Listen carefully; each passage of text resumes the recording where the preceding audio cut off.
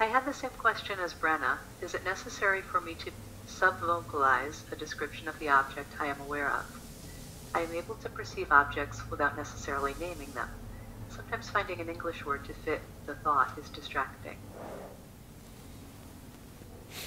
Again, this is only because you're untrained, because it's new, because it's something that you're probably not very good at, which is natural when you first start something.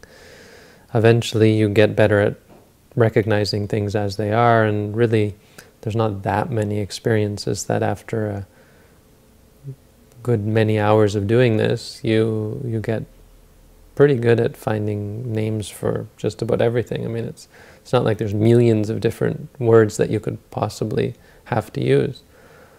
But we don't call it subvocalizing. We call it reminding yourself, which is indeed how we understand the word sati, which does literally mean to remember, in the sense of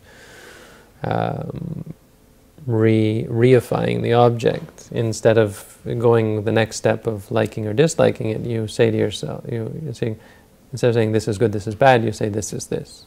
That's the mindfulness is actually reminding yourself. Like mindfulness of the Buddha is to remind yourself of the Buddha, to remember the Buddha.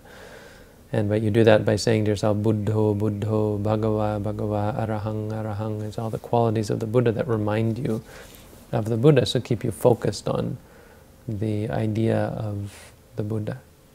With mindfulness of the body, you do the same, but you remind yourself of the body and so on.